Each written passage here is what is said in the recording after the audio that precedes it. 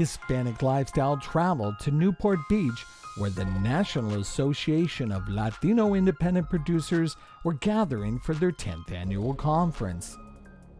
We met with Eddie Pagan, a New York-based filmmaker, who shared his thoughts on why he travels across the country to participate in the conference. One of the things that I find interesting about the NALIP conference, and I think it has a little bit to do with that Latino charm, is that, you know, when you come to a conference, it tends to be a little bit cutthroat. Everybody's looking to promote their project. You do meet people, but it's a business. It's kind of very business-like. But when you come to a NALIP conference, one of the things that stands out, apart from any of the other ones throughout the country and abroad, is that you get that affection. People come up to you. It's more about wanting to know you, what project you're promoting, and it's a genuine affection. You know, people want to know that you're doing well. They want to know more about your projects, and there's no levels of barrier about whether you're a seasoned filmmaker or you're emerging.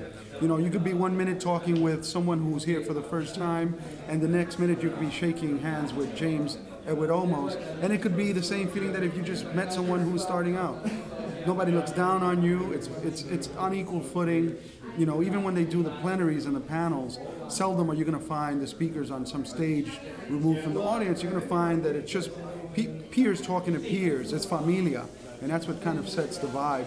But aside from the feeling of kinship, for people coming together as a Latino family, you also have the information. You have technical information. You have panels that are giving you the latest on technology, on how to get proposals in the can and ready as a business plan. You're also going to be able to show your film. And then you're also rubbing elbows with the people that have the capacity to greenlight your projects. You know, so it's one big, all-consuming conference that really keeps you vested in coming back year after year. And actually, I think this is about the 8th year that I've come myself. I didn't come last year because I was also making the transition from being on the board, et cetera, to getting my projects off the ground. But this year I'm able to come as a filmmaker, just also promoting my films, and also just trying to get other people, meeting other people that can make that happen.